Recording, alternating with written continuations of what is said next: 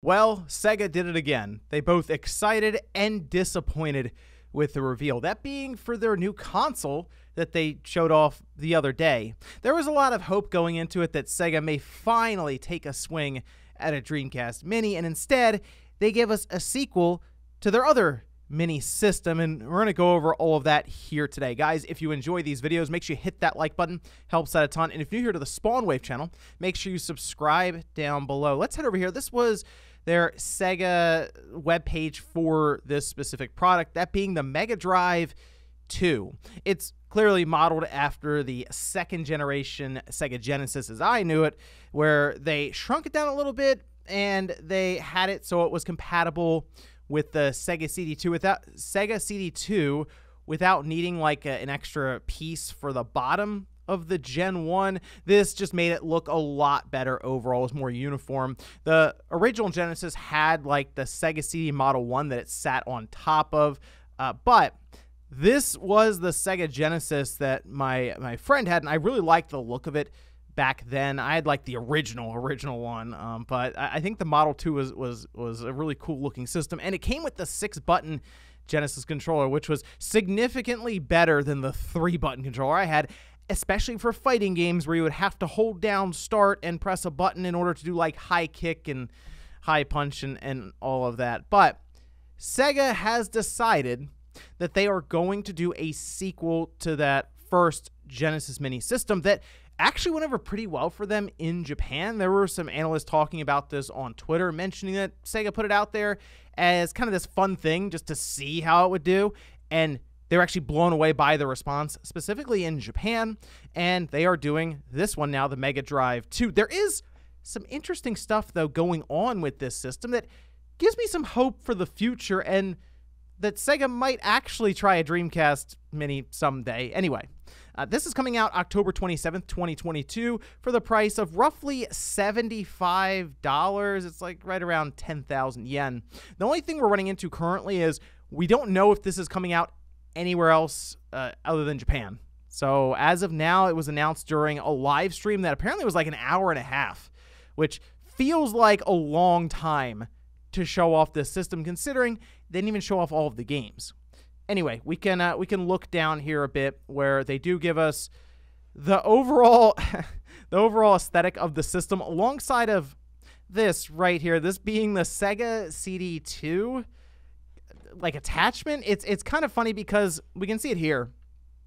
They did this with the first Mini, and actually they had sent the Mini and the attachment out to me with the Model 1, and I opened it up, and I found a piece of cardboard inside that Model 1 Genesis CD, that Sega CD, and it was just kind of some fun stuff they were doing with it. It's odd that they are putting this much time into an attachment that doesn't do anything. It's legitimately just decoration, as they say. It costs half the price of what the functional unit costs, and it really is just there for fun to kind of just bring the entire thing together. Obviously, this is set up for collectors or people who remember the Sega CD2 or Mega CD2 very fondly, and you can spend a bit of extra money to just have that all set up there. Apparently, it's going to come with the Mega CD Mini, the little cartridge, Virtual Racing. We're going to talk about that a bit more. And it also has the Mega CD Disc Mini. It's a little Sonic the Hedgehog disc in there. It's just something fun that Sega is doing with it. Anyway, we can look at the specifications. Now, I do like the box art for it. It looks really, really nice, very clean here. Kind of reminds me a bit of that. It has that retro aesthetic similar to the Game Gear Mini that they released, like a year or so ago. And this just plays into that very, very well. It comes with the system, one controller, so they will be selling the other controllers separately, the 6-button controllers, HDMI cable, USB power cable, and it's, I would assume, like the exact same stuff that was in that original Genesis Mini. I don't know why they would change it up at all, and there's the extra controller there that will be releasing alongside of it for 2,500 yen. Now, the part where this becomes very interesting are the games, because they are going to be tackling Sega CD or Mega CD games. I like this idea. It differentiates it enough from that first one without obviously going off the rails and them attempting to do a Sega Saturn or a Dreamcast or anything like that. And some of the CD games are very expensive now online. Obviously, you can emulate them on your PC if you want. You can even burn them and play them on like a regular Sega CD setup now. But the idea of being able to buy them from Sega themselves and have it all in one, that obviously calls back to the nostalgia and all of that. I get why people would be really happy to see some of these, like Shining Force CD that costs several $100s. Sonic CD, good selection there. We also have a Sylpheed. That's a pretty cheap game, actually. Popful Mail, to my knowledge, I think is the most expensive game on this list for the CD-based games. I also noticed that Virtual Racing is in here. That one stands out a bit because they had to put a special chip in there, and this was during the generation where Nintendo was doing things with their Super Nintendo cartridges like the Super FX chip.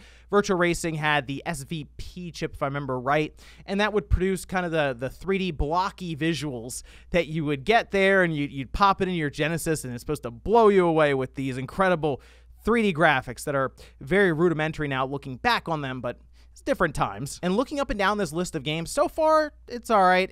The thing with this, though, is they say there's going to be 50 games on this system, and they've unveiled, 11? So as they go along, and this is something they did with the Genesis Mini when they released that, is every month or so leading up to its release, they would put out a press release with another list of games, and that way they could continue to kind of build up the hype through the media. So I am now curious as to how far they're going to push this with things out of the Sega CD library. Something like Snatcher would be a really big deal if they could get that on here. I mean, if you look up Snatcher now, it's easily over $1,000 complete, like $1,300, and just for the disc itself, it's about $1,000. So that is certainly one that most people don't have access to easily when it comes to a physical disc for it. And it's one that was a very interesting title. It was from Kojima. And it would also, I mean, let's face it, allow them to release something as ridiculous as the little gun attachment that you could get. I mean, they're doing the whole thing with the Sega CD, like additional attachment. Why not release like a little gun that you can use for Snatcher? And I know this is disappointing for people because it's not a Genesis Mini or a Saturn Mini, but I'm still hopeful for the future with Sega when it comes to these systems because they seem very interested in doing them. Now, with that in mind, based on the fact that they are treating a Mega CD or a Sega CD as like a sequel to that Genesis Mini, I kind of feel like 32X could be next. Like they could do a whole other Genesis Mini that just focuses on the 32X as like a little attachment you buy and everything. And you know what? If they were going to do that, I would prefer them just to do a CDX. So they put like Sega CD and 32X games on the system.